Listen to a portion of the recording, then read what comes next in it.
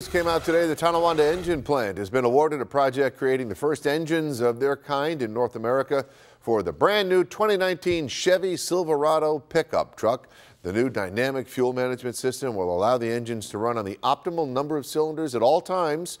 Plant management says getting a contract like this will certainly prevent any layoffs.